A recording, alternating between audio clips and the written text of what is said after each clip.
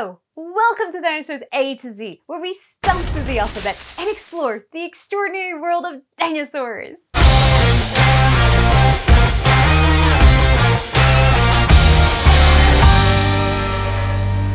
I'm Dr. Victoria Egerton, Eli Lilly and Company Extraordinary Scientist in Residence at the Children's Museum of Indianapolis, and I'm your guide for Dinosaurs A to Z.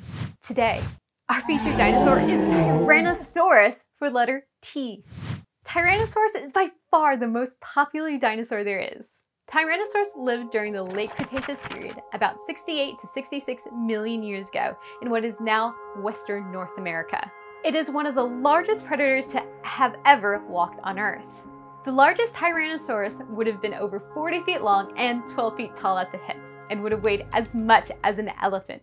Not every Tyrannosaurus found is as large as that. Bucky the Tyrannosaurus at the Children's Museum of Indianapolis is a little smaller. That is, if you think 34 feet long is small. In fact, Bucky was still a growing teenager.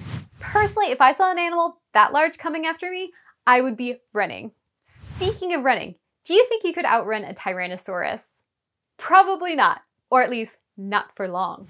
Computer modeling shows that Tyrannosaurus is probably too heavy to run, but they can move very quickly, possibly up to 10 to 15 miles per hour. So if you were being chased by a Tyrannosaurus, I would suggest trying to hide instead. This brings up a very good point as well. Did Tyrannosaurus hunt for food or scavenge off of what was already dead? Probably both. If you look at the eating habits of carnivorous animals today, like lions and crocodiles, you'll see that if they find a dead animal, even if it's a few days old, they will often eat it. After all, it is free food. Hunting takes time and energy. There's also the risk of hurting yourself as well, and then you wouldn't be able to feed yourself. When we look at Tyrannosaurus's mouth in detail, you can see how the teeth would have been used to kill prey. The teeth, the size of bananas, would have been used for slicing meat. The jaw itself is specially adapted for absorbing shock generated by large struggling prey like Triceratops.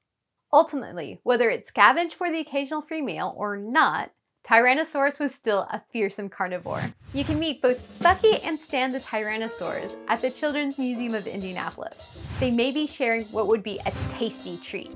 Tyrannosaurus is one terrific dinosaur. There are more than 75 other dinosaurs that start with the letter T. Which one will be your favorite?